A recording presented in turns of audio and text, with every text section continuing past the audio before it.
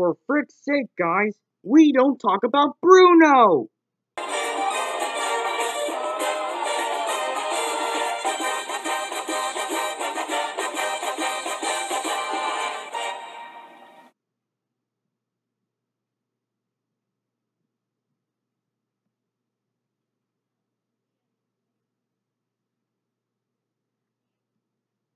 Taking place in Colombia is where a magical family live in a magical house where each member of a family has a magical gift. But except for Mirabel Madrigal, who discovers the magic ever since the house is broken down a little.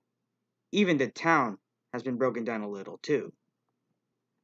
Now, a few hours ago, I just got back from watching Encanto at Cinemark Pearland, and what do I think of it? It was awesome!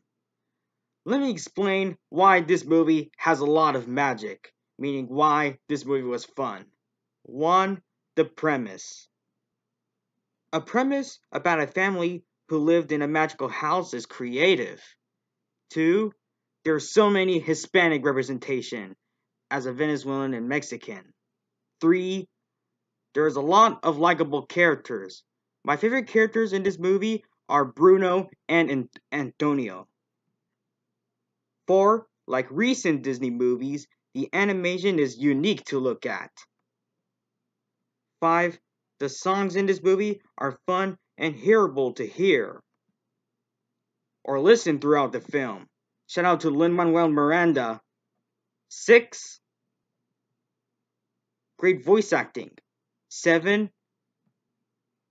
It has a pack of vibrant colors. 8. This film manages itself to have emotional moments, even Abuela's backstory. And 9.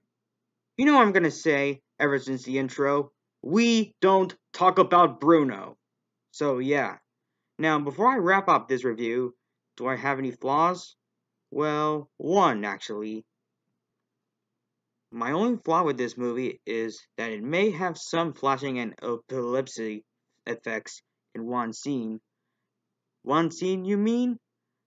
I mean, there's that scene where it has flashing epilepsy effects, even when Mirabel was chasing for Bruno, since he caught him. There was thunder. But hey, at least it's not epileptic like The Incredibles 2, where Elastigirl is fighting Screensaver. You know what I mean. So yeah. Overall, Encanto was a really fun ride. Or movie, you know what I mean.